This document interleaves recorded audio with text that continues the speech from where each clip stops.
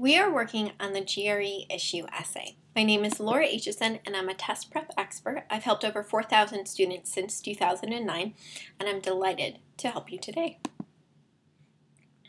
For the directions when it comes to the issue essay, you want to know these and basically have them memorized ahead of time so you know what's going to be asked of you. They'll always tell you that you will be given a brief quotation that states or implies a topic of general interest, along with explicit instructions on how to respond to that topic.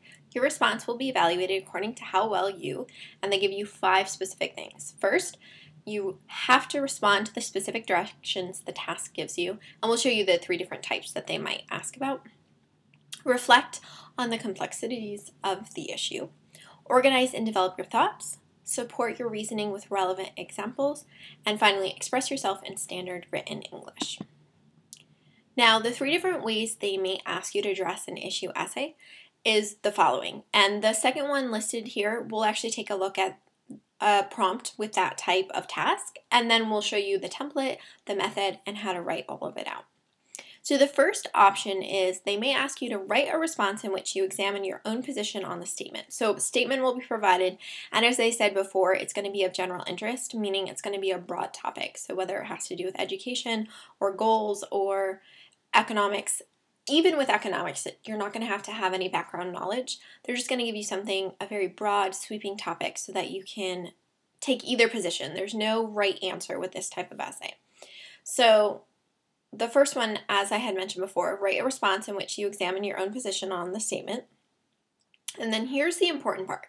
Explore the extent to which you either, not both, either agree or disagree with it and support your reasoning with evidence and or examples. That's something that's going to be in all 3 of the tasks. You must provide evidence and or examples. Be sure to reflect on ways in which this statement might or might not be true and how this informs your thinking on the subject. That last part is really tricky if you're not sure how to incorporate it into your essay. With the template that we're going to show you, it's actually going to go in a very specific spot, either the paragraph right before the conclusion or within the conclusion. You don't want to forget that part. Colleges look to make sure you've scored at least a 4 in this section. A 4 out of 6 indicates that you provided an adequate essay. You presented your ideas, you were clear, and you were able to convey what you were thinking, and what your thesis was clearly supported by your examples. A 5 helps to bolster your overall admissions packet, and then a 6 really can wow colleges.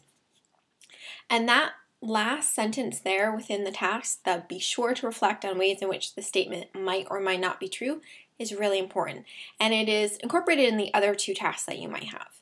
So the second task, and like I said, we're going to look at a prompt for that. The second task is write your own response to the recommendation in which you discuss why you either, not both, either agree or disagree with it.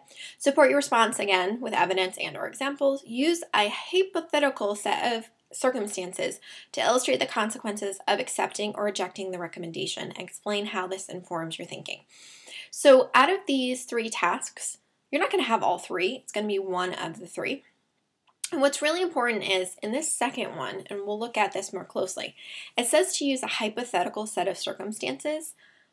The circumstances that you pick, you don't have to cite with a source. You don't have to have read it somewhere in an article, but you do want to be as specific as possible. So rather than saying something like, doctors help patients, that's true, but it's not very specific. You can say something like primary care physicians, which is a more specific kind of doctor, it's a family doctor, help geriatric patients, so older patients, by providing not only, so more sophisticated wording, not only help for existing conditions, but also preventative care. That's way more specific than saying doctors help people. And that's what they're looking for. They want you to provide examples that are specific and relevant. Now, the final option that you might have is, and again, they'll just give you 1 out of the 3. They might ask you to develop a response to the claim in which you discuss whether or not you agree with it. So again, whether or not both, one or the other. Focus specifically on the most powerful or compelling examples that could be used to refute your position.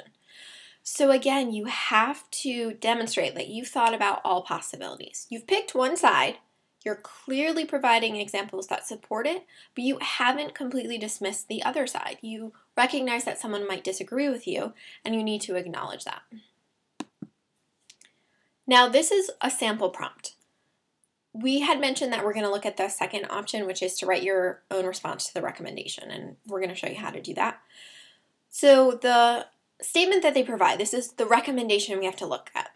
People who work in the arts and humanities should earn less than those who work in the sciences and economics because the benefit of the arts and humanities to the population is less important than that of scientific or economic endeavors.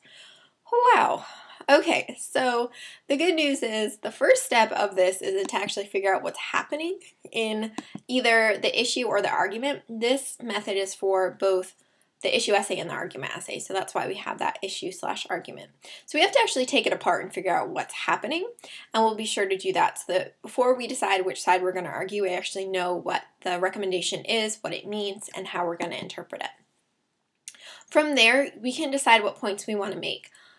We do want to think about both sides of it before we make our decision to argue one way or the other. The only way to figure out which way is going to be more compelling is to actually think of examples.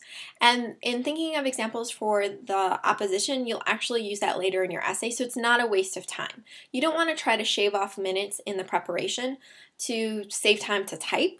That's really not going to work in your favor. What's going to wind up happening is you'll start typing sooner than you really should, and then you'll have to pause and think about what you're actually going to be typing. So we recommend that you take a good chunk of your time, those 30 minutes, a good part of that should be devoted to figuring out what the two different sides are, what examples can be used, what points can be made, and then deciding which one to argue before you even start typing. It's really important that you take the time to do that.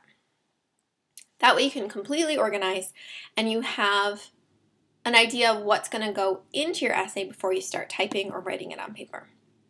Typing your essay is really important. They can't read it unless you actually submit it. And then finally, proofreading shouldn't take you very long. The biggest thing is they want to know if you've actually read over what you wrote.